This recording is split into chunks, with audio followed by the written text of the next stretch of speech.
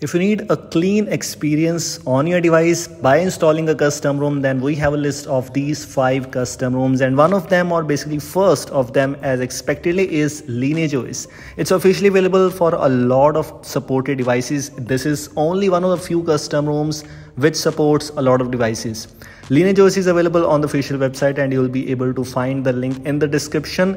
It's available for a lot of devices as I just mentioned, and it's one of the most stable custom ROMs. Of course, it has some disadvantages like the safety net kind of things, because it does not support the Google apps are not supported by default, and a lot more things also, although you can install them separately. So you need to follow some steps to pass safety net or the play integrity, etc. But still, it's actually quite good enough because it does not gives you any bloatware, anything else, no extra customizations, no extra features. So stability is at the top. So yes, this is one of the perfect custom ROMs. Don't miss it. Second one is Calyx OS. Unfortunately, it's only present for the Google Pixel devices by default, or basically official version. But as far as I know, unofficial versions are available for a lot of devices. This is Calyx OS and it supports microG by default. You don't need to install Google Play services separately. These are already integrated in system in a separate environment, and microG is actually kind of a little bit different thing as compared to the normal Google Play services. But the good thing is you are able to use the Google apps on a device. I mean to say the Google account, so you can sync your contacts and other things related Google, and it also support bootloader locking. So that is quite amazing. This is also giving you all the clean experience, the AOSP kind of vibes, all the privacy features, security features, including the bootloader. And by the way, this bootloader lock warning or bootloader lock thing will only work for the Google Pixel devices.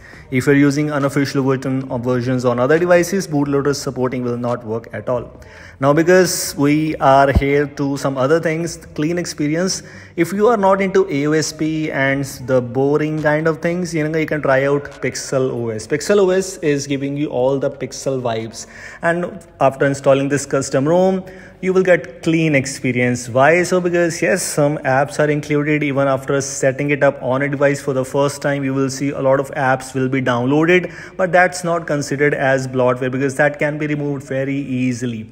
But this custom ROM brings you only useful things. For example, all the Pixel goodies like AI wallpapers and emoji workshop and Pixel launcher, of course, and having all the Pixel features, it brings you some useful things here and there like network traffic indicator and few things here and there. But it is also one of those only few custom ROMs which does not brings you any major customizations or features. All the features, some of the features are present, not every.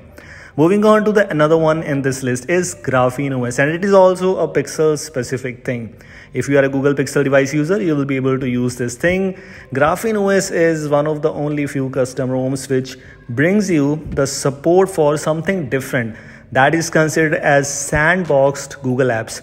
It's different from microG, but it's available in Graphene OS. By the way, it also supports Canvera OS. I'm talking about sandboxed Google apps, but Graphene OS is one of the only few custom ROMs which supports that.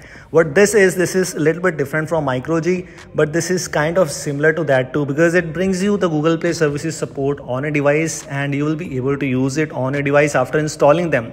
In microG case, little bit things are different, but in this case, because this is kind of a different thing, you can say this is called sandbox Google apps, and by the way, you can install them separately on some other devices. I have a video available on that, so you can go and check it out. The next one, which is last but not the least, this is called AOSPA, or you can say Paranoid Android. This is only for the few users basically because it's not available for a lot of devices. It's available officially for some of the devices already actually, but not for a lot of huge number of devices. The good thing about this one is it's actually different, and this is one of the most fast custom ROM, you can say most smoothest custom ROM, because it's based on CAF, or you can say right now it's CLO based. It's literally amazing in the terms of performance as compared to some other custom ROMs. Lineage OS is good, but on number 2, I will prefer this AOSP. If it is available for your device, don't miss it. These are the custom ROMs. All the custom ROMs links are provided in the description. So this is the thanks for watching. We'll see you in the next one. Until then, take care.